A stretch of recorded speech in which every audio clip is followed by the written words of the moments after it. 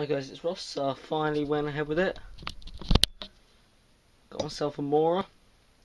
This is the Mora 840 MG. Very good knife for what I can see of it. One thing I have noticed about it is I've had it for about a week now. Just thought I'd test it a bit before I made this video. As you can see, it's just got a plastic sheath.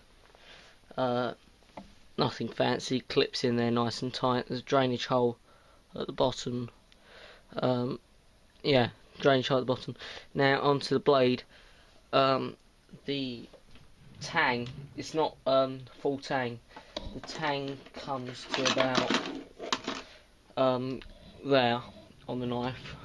Doesn't run all the way through, but on another knife where you'd any other knife where you'd have a weakness there, the underneath the knife, I don't know if you can see it, is slightly bridged, so that disperses the weight throughout the handle. Sorry, the pressure throughout the handle.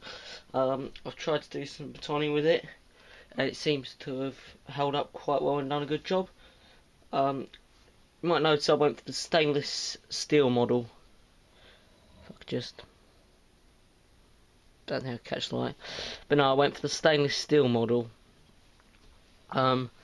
This is because in England, obviously, we get a lot of wet weather. So, and especially in like a bug out or a survival situation, I really don't want to be having to take oil and stuff to clean it. One thing that I was aware of is that the stainless steel knife is a bit harder to sharpen when you need to sharpen it. Now, just one complaint I'd like to make. Let me stick this back on. A lot of people have complained about being problems down the back of the knife, where they've ground up. I mean, on this knife there's not any problems like that. A few scratches, but not much. It seems to have there's some scratches. What you might be able to see is you can see those little bits of I'm trying to hold this still. It's got the macro lens on it. It doesn't focus very well. Little chunks of blade out of there, and that's just from everyday use, opening up boxes and stuff. Another complaint is that, I don't know whether you can see that, there's this little bit of plastic that sticks out, and that sticks in your fingers. That was bigger before and I just filed it down, but no, for a 15 quid knife, not bad at all.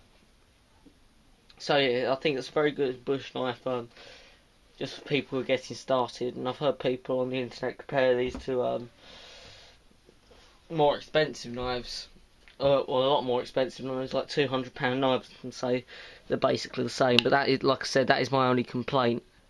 The blade, the wear on the blade that's happened in a short place of time. I've done some batoning with it. Seems to do quite a good job. Well, actually, a very good job. When it comes from the factory, it is absolutely razor sharp. So, but obviously it's deteriorated over time. Well, actually over the week or so I've had it. But no, and there's also one other thing. Is there's a thing there. I don't know if you can see it, but it's so you've got something for your thumb to push against as you pull the knife out, which is quite handy. Now, another complaint. Sorry, I've just realised how many complaints there are, but no, this is the last one. This knife on the back, obviously it's mounted like that with a thumb clip to be worn on the right. So if you're right-handed, that's fine.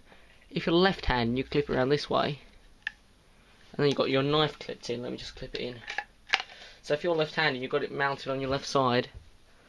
The Mora will be the wrong way around. I don't believe they do left-handed models. So that is probably the only complaint I've got. Blade's 4 inches and the handle's about 4.5 inches, so it's 9.5 inches overall. But no, so this knife will be going in my bug out bag. And I just got it basically as a starter fixed blade knife, just to cover me until I've got money to buy a more expensive one.